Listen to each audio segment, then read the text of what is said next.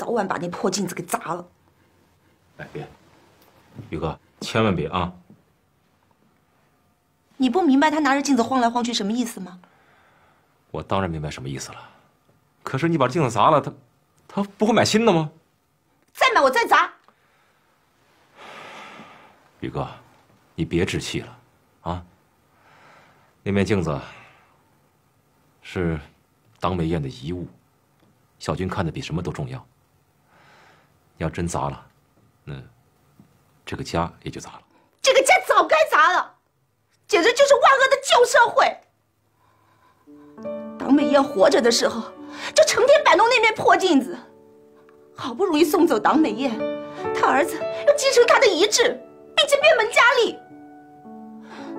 这2宿不往阴间打电话了，又跟这破镜子飙上了，这是变态啊，超级变态！陆志平，你告诉我，我们要忍受到什么时候才是个头？是不是要我这一辈子都低头向你儿子赎罪？我偿还的还不够啊！哥哥，你在哪呀？你看我晃影子多大呀？你藏到哪去了？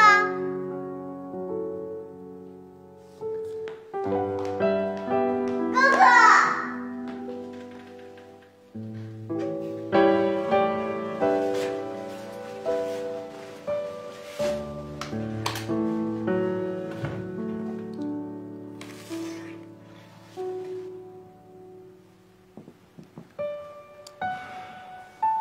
宇哥，我知道小军让你受了不少委屈，可他毕竟是个孩子，我相信他不会就这么混下去的。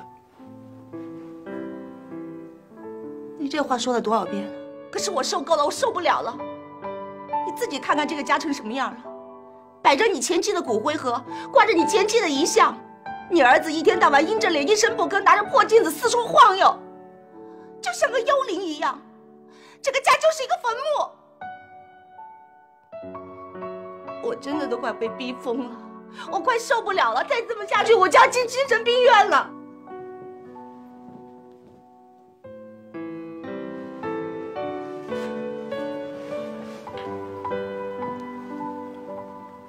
宇哥，我看要不这样吧，你出去走走，写写生，顺便呢也散散心。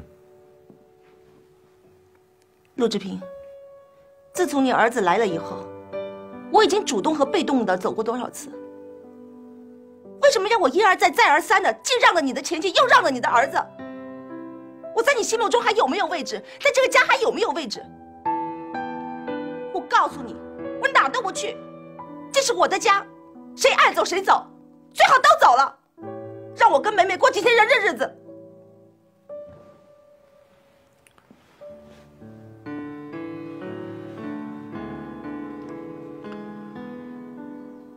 宇哥，要不这样吧，我呢带着小军到画廊住一段，让你静一静。正好我也可以画点东西。你的意思是要扔下我跟梅梅，专门照顾你的儿子？这画廊的生意不也需要打理吗？那有生意吗？那你叫我怎么办呢？别找借口了，说白了，你就是为了你的儿子跟我分居。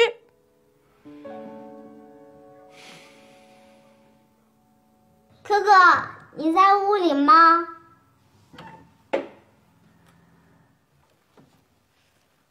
哥哥，你在吗？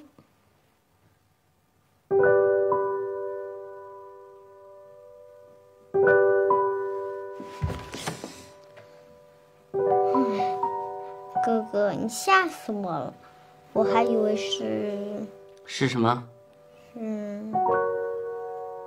没什么。是鬼，对吧？你妈告诉你的吧？哥哥，你藏到哪去了？以后不准进我房间，记住没有？不过你告诉你妈，我的房间里没有鬼，她心里才有鬼呢。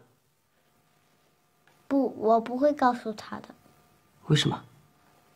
我不想让你们两个互相不喜欢，我想让你和妈妈像以前那样好。行了，你别说了，一切都是我的错，我就是个罪魁祸首。无论我怎么做，我都是错的。我从一开始就错了，就注定要错一辈子。陆志平，你什么意思？你是在指责我吗？你不觉得你太含蓄了吗？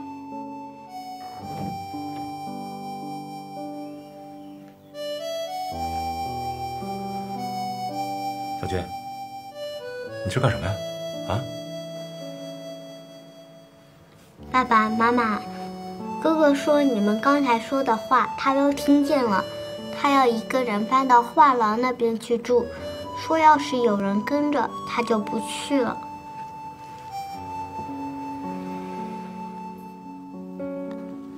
哥哥还说他妈妈的遗像还挂在他的房间里，他的房间不能变样，否则……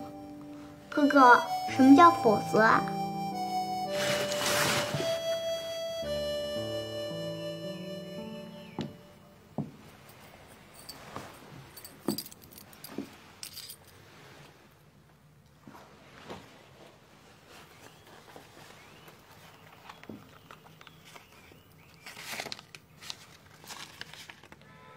一个人行吗？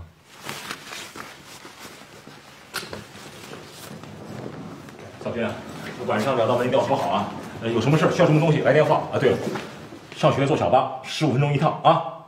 哥哥，镜子，妹妹。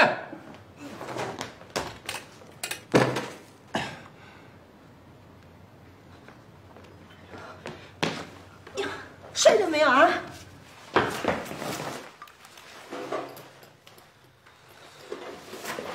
哥再见。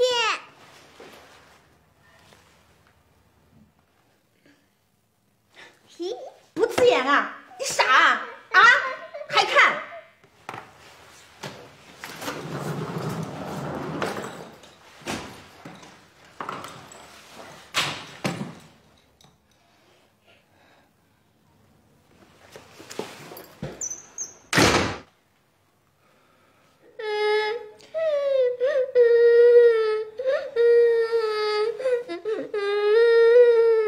妹妹，是妈妈不好，妈妈不该打你。妈妈，是哥哥晃的我，要不是我错，你为什么要打我？对不起，是妈妈不好，妈妈再也不打你了。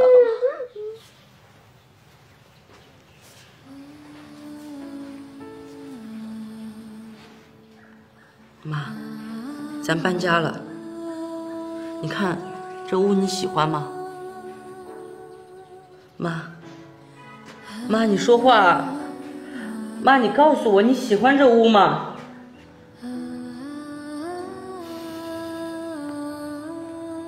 他说你不喜欢看到我跟他们作对。我不信，他一定是在撒谎，对吗？妈，你生病那段时间，他们又出钱又出力的。我知道你不再那么恨他们了，尤其是爸爸，你对他还挺感激的。还有，从你看他的眼神里，我看到了小时候咱们一家3口在一起的样子。本来以为你真的能好起来的，那样的话，也许咱们一家又能像以前那样在一起了。虽然我不再喜欢爸爸，但是只要你喜欢，你高兴，我也会装作高兴的。那样的话，我一定要把那姓梅的赶出去，让爸爸回到你的身边。可是，你那么快就走了，那么快，连声招呼都不打，你怎么忍心把我扔下来呀？妈，你怎么能忍心扔下我一个人呢？我有多孤独，你知道吗？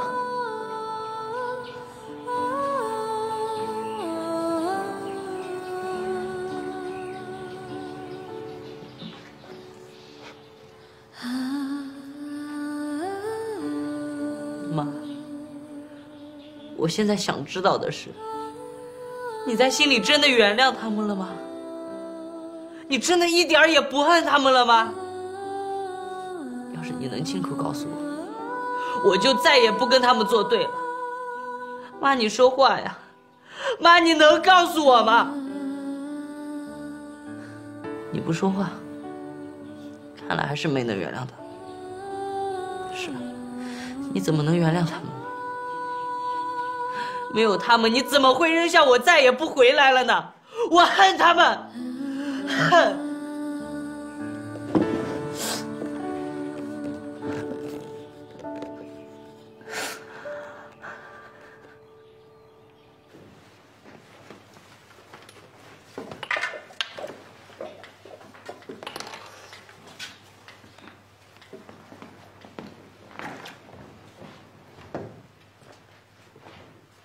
干嘛呢？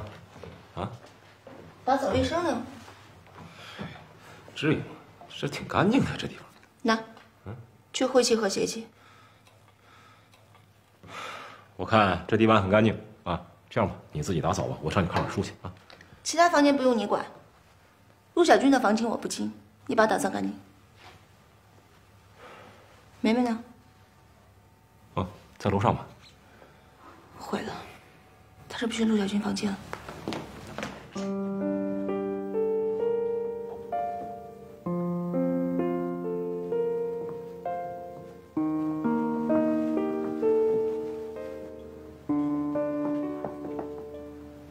妹妹，干嘛呢？看小鱼啊？把妈妈吓一跳，以为你又跑到那个屋子去了。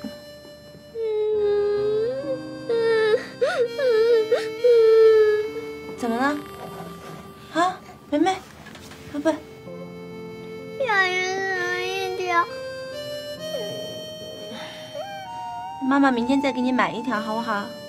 妈妈，哥哥搬走了，小鱼一定是因为想他才死的，对吧？小鱼不认识人，他不会想人的。不对，小鱼是大妈买的，所以他们一定会认识哥哥的。别瞎想了，下去看动画片去吧。妈妈还要打扫卫生呢啊。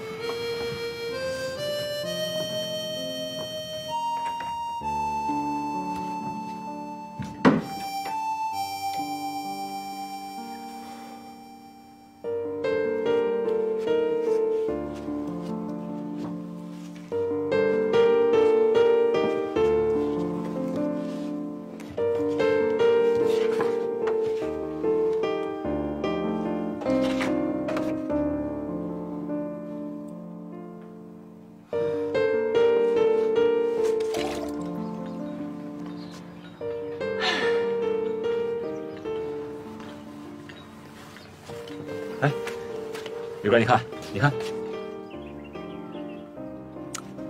干什么呀？你看呐，小军这张素描像啊，这笔法啊，简直是个天才呀！你看看他。志平，我们家好不容易清静2天，请你不要在我的面前提起他。你觉得他是个天才，我觉得他是个魔鬼。玉哥，至于这么恶毒吗？他再怎么着，他也是个孩子呀。好，对不起，我收回我刚才的话。但是我真的希望你不要再提起他，更不要拿你前妻的画像给我看，不过分吧？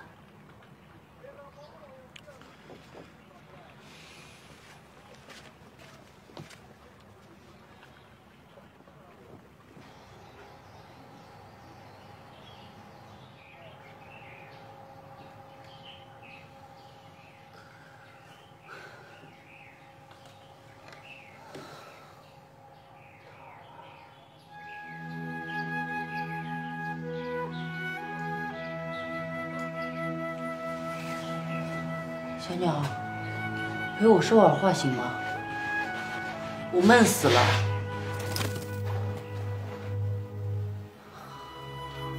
连你也不愿意跟我讲话。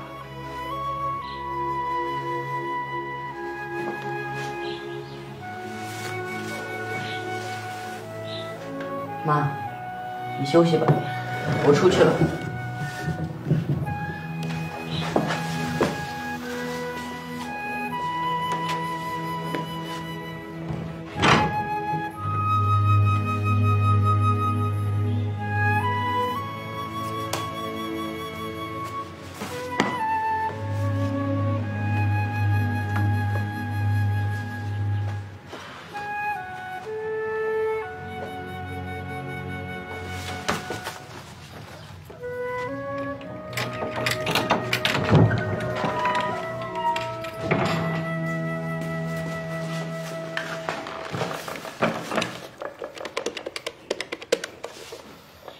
喂，请问是周小燕家吗？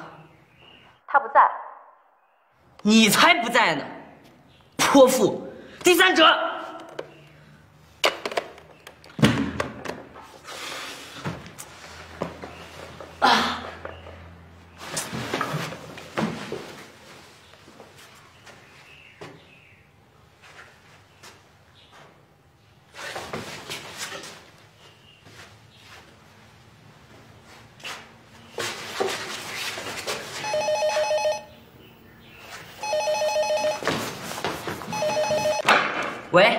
喂，小军啊，我是爸爸呀。怎么样？一个人在画廊行吗？啊？好着呢，你有事儿吗？啊，我没什么事儿，我就是问问你怎么样了。哦，对了，晚饭你做了吗？这冰箱里啊什么都有啊，你要是还需要什么，就给我打电话。放心，我不会绝食。你还有事儿吗？啊，早上上学别迟到了。还有啊，这个门窗要……喂。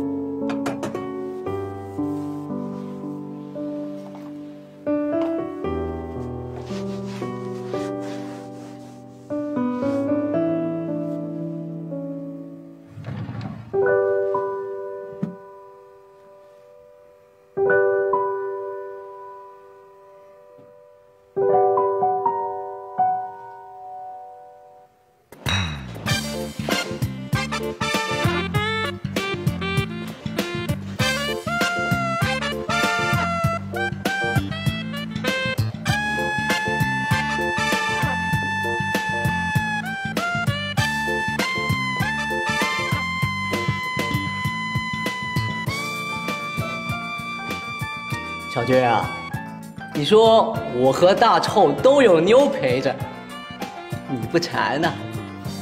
不馋。我说你们挨那么近，不怕捂出痔疮啊？不腻得慌啊？不腻，爽着呢。哎，我说，要不也给你发几个妞？哥手里可有的是货，一个电话能来一个班儿，怎么样？要不要？来喝酒。人家也有，你忘了？就那厨。哎，大臭，你打住啊！再往下说我就翻脸了啊！陆小军，你哪儿都好，就一提那厨你就翻脸，这都是哥们儿，多没劲儿啊！我再说一遍，最后一遍，谁要再提他，谁要再叫他厨，别怪我陆小军翻脸不认人！哎呦，行了行了，咱不提他了。我说小军，你看我和大臭这搂着抱着的，看着你耍光棍，我们也不忍心呢。这样，这两妞啊，你看哪个上眼，你就上手。哎，哥们绝没二话，来怎么样？哎，别恶心我了，脏不脏的？我叫你们来是喝酒的，不是来泡妞的。哎，我们是来泡妞的，换一下，来，来，呜呼！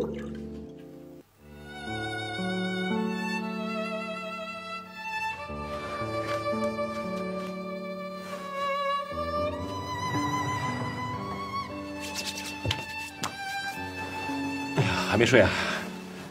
收拾房间累了吧？啊？你跟党美燕去平山之前，不是说回来以后有事情跟我商量吗？啊，现在没了。如果党美燕没死，你是不是真的要把房子卖了给她治病？我想听真话。可是他已经死了呀。可是你还惦记着她，还想着她。你可真是一个有情有义的好前夫。我特别想知道，你在卖房子给他治病之前，有没有想过我？想过我们的女儿？还是你心里只有他一个人？宇哥，你怎么突然想着说这些？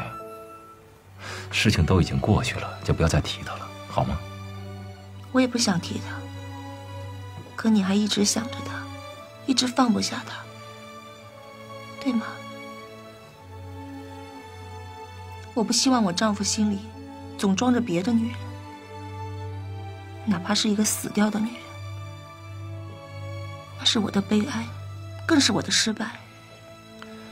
宇哥，你想多了。想多了吗？你知道这对我来说意味着什么吗？意味着我还不如一个死人。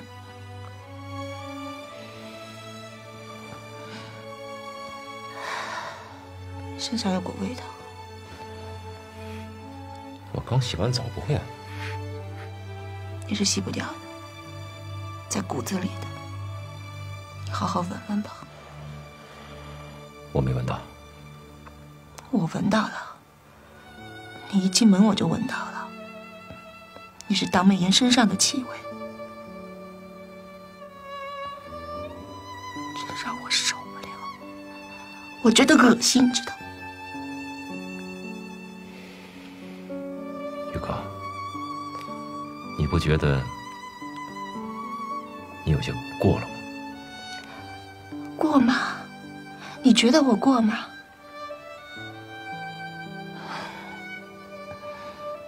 从我认识你到现在，你为我画过一幅完整的人体素描吗？没有，对不对？我知道了，你说的是当面的那些素描是吧？对不起，这段时间呢，真是乱事儿太多了，我没来得及处理。这样，我明天把它给烧了。不必了，留念吧。我不像在你怀念你前妻的时候恨我，更不像你瞧不起我。留着吧。当美妍那时候确实是挺美的。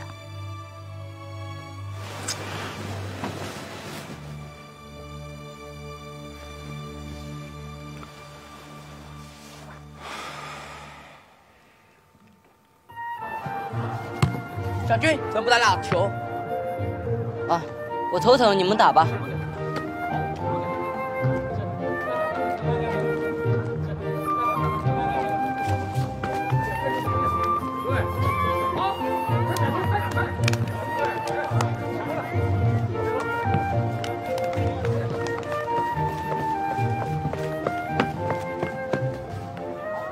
哎，小燕儿，昨天我给你打电话，有个女人没等我把话讲完就把电话割了，那是你后妈吧？除了她还能有谁啊？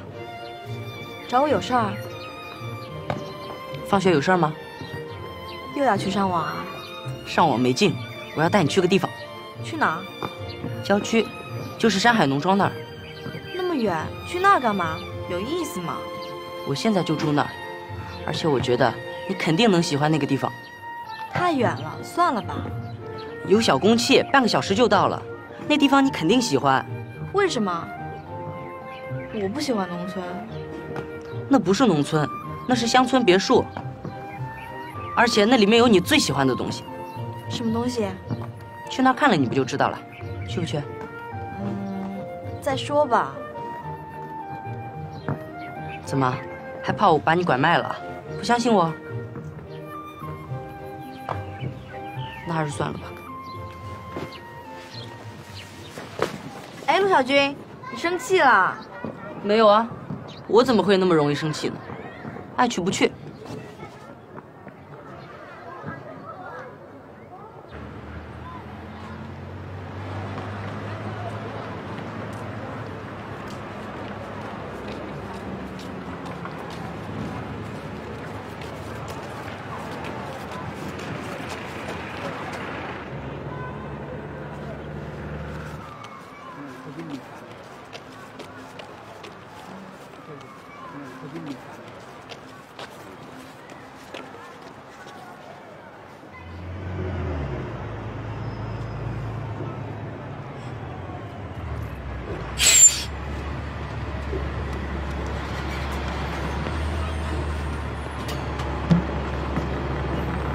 你上哪儿去啊？你上哪儿去啊？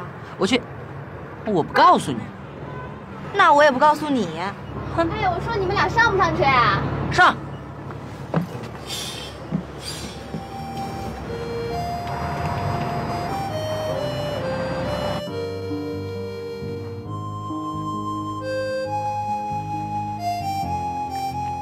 怎么样？这地方还不错吧？我喜欢。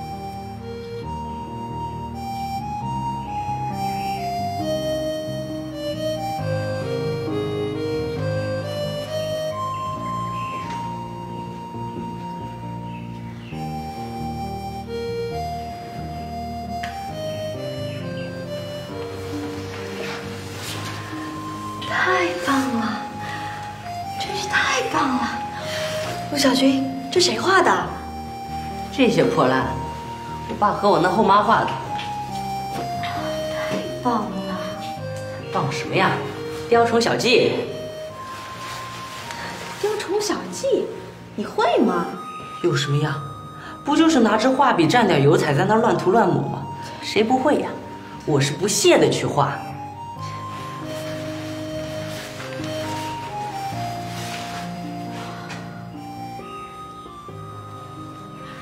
陆小军，怪不得前面一头牛都没有看见，原来啊都是被你吹死的。我没有吹，真的，不就是画画吗？等哪天我高兴了，画幅给你看看。说真的，陆小军，你手得两个画家，怎么不学画呢？不学。为什么？很简单，因为我讨厌他们。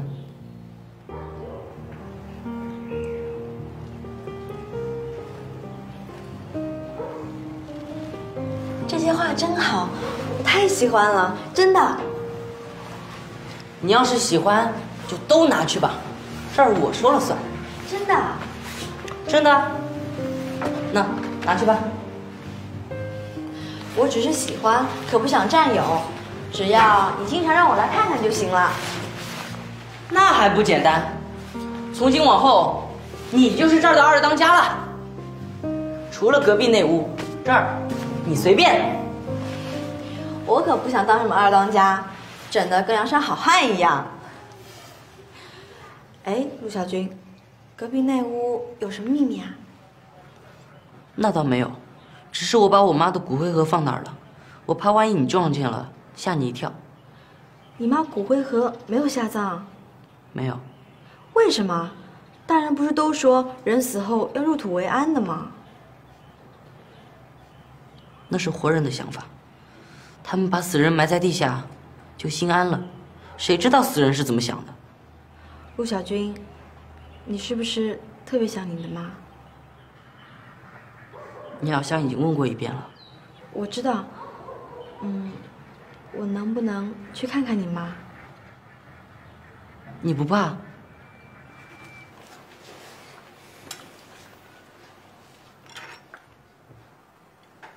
怎么不吃啊，妹妹？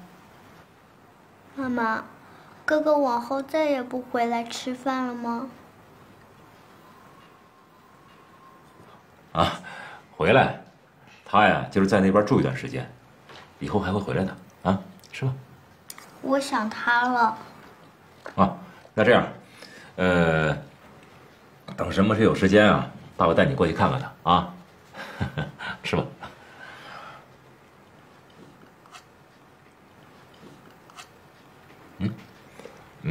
小军今天没来电话吧？你今天不是也在家吗？对了，他这边吃的够吗？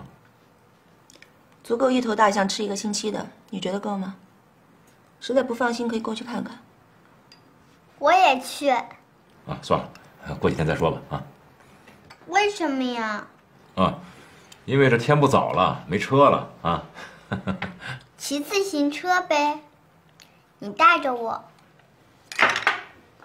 你明天不上学了？赶紧吃，吃完早点睡。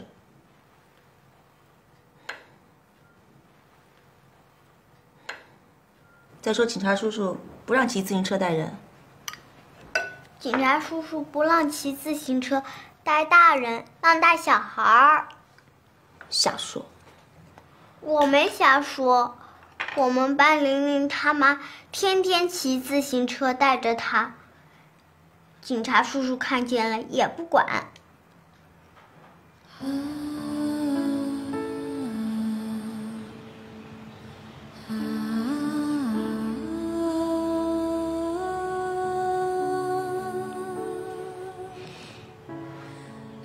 小燕儿，你怎么了？我想起我妈了，阿姨跟我妈挺像的，真挺像的。是吗？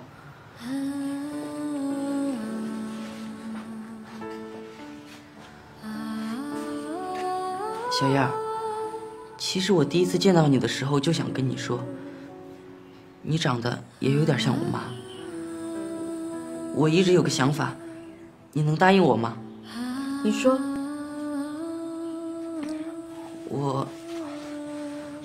我有点张不开嘴。可是自从我妈死后，我老是不由自主地冒出这个念头，真的是不由自主，我都不知道为什么会有这个念头的。那你就说吧。那你得先答应我，如果我说了，你绝不生气。还有，就算你生气了，你也千万不要跟别人、跟任何人提起这件事儿。行，我答应你，说吧。我想，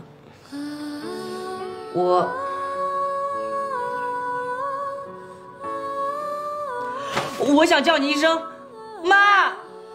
哎呀，陆小军，你说什么呢？哎呀，你看你，咱们都说好了，你不都答应我，你不生气了吗？周小燕，对不起，我就是太想我妈了，可我怎么喊她都不答应，我急啊，我太急了，所以我……小燕，对不起，我向你赔礼道歉，我给你赔礼道歉还不成吗？对不起。行了，我不生气了，我能理解你，不过以后别再这样了。我保证我再也不这样了。小燕，谢谢你。不用谢，我也没答应你什么。哦不，你能让我喊出来，我已经觉得好多了，真的，我真得谢谢你。我该回去了。那我送你。不用了，天还没太黑，我自己一个人回去就可以了。我送你去车站。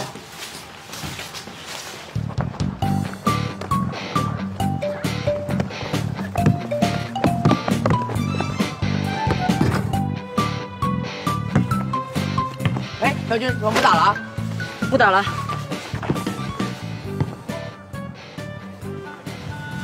哥们儿，我下半场独揽16分，把一群人都打傻了。我跟你讲话听见没有？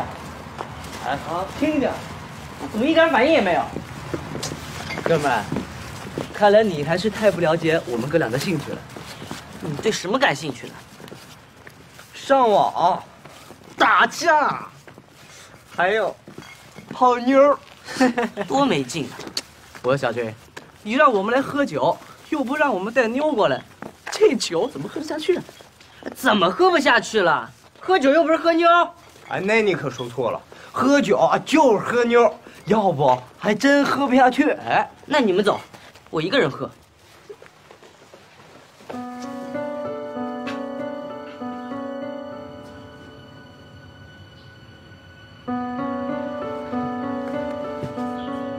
回来了。小燕，你怎么来了？我坐小公汽来的。怎么？你不欢迎啊？太欢迎了。好啊，小军，你可太不讲究了，说死不让我们带妞过来，他自己早备下了。行了，小军，赶紧开门，进去打电话叫妞。哎，对，多叫几个，今晚咱就赛妞了。哎，你们说什么呢？他是我同学。行了，别装了，赶紧开门吧。陆小军，我回去了。哎，小燕，你等等，你要不吃点再走吧？对呀，喝点呗。我走了。哎，那你把画板留下，不还没画完吗？对呀，把人也留这儿吧。我们跟小军都是哥们儿，不是外人啊。我走了。哎，那我送你。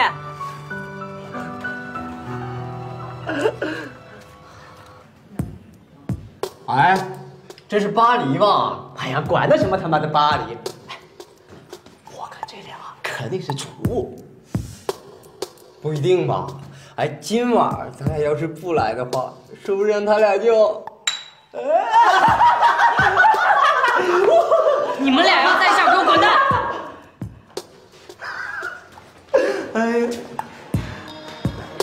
哎，小军，你不会还是处男吧？啊？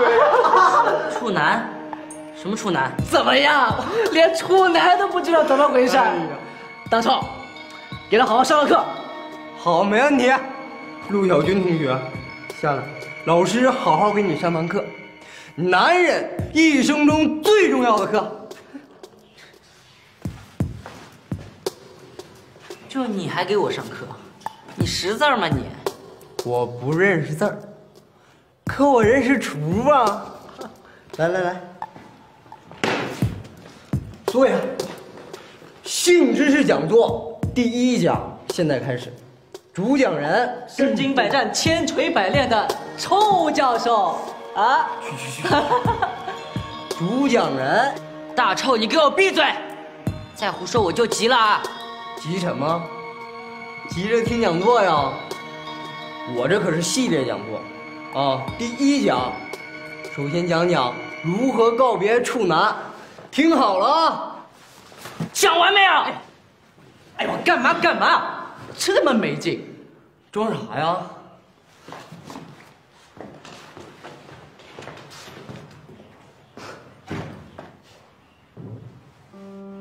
课文先讲到这里，下面请同学们再好好的把课文默读2遍，总结一下中心思想。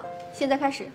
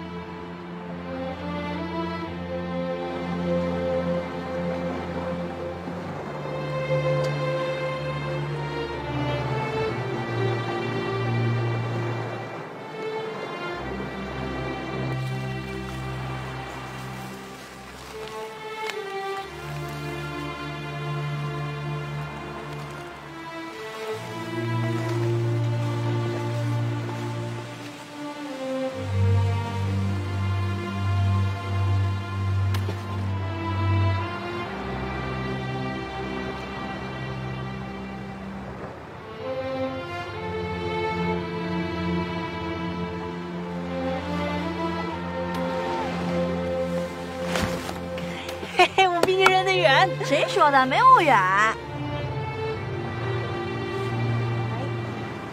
嘿，